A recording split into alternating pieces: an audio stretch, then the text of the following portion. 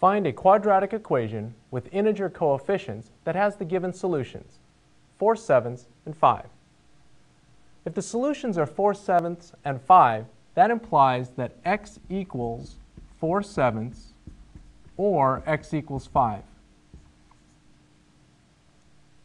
Let's try to rewrite this problem by using some algebraic manipulation.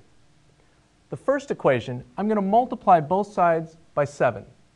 Multiplying both sides by 7, I end up with 7x equals 4. And then I'm going to subtract 4 to both sides of the equation to end up with 7x minus 4 equals 0.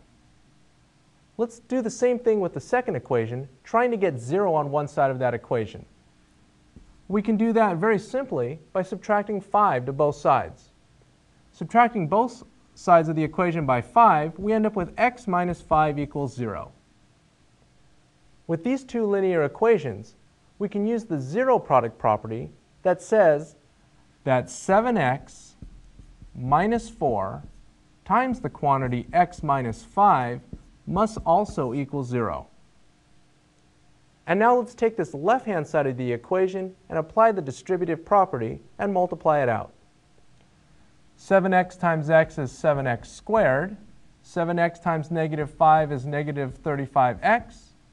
Negative 4 times x is negative 4x.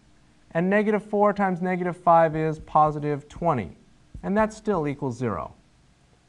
Finally, let's combine those two inner like terms. 7x squared minus 39x plus 20 equals 0. And from those two solutions, we have now been able to write out a quadratic equation in standard form with integer coefficients.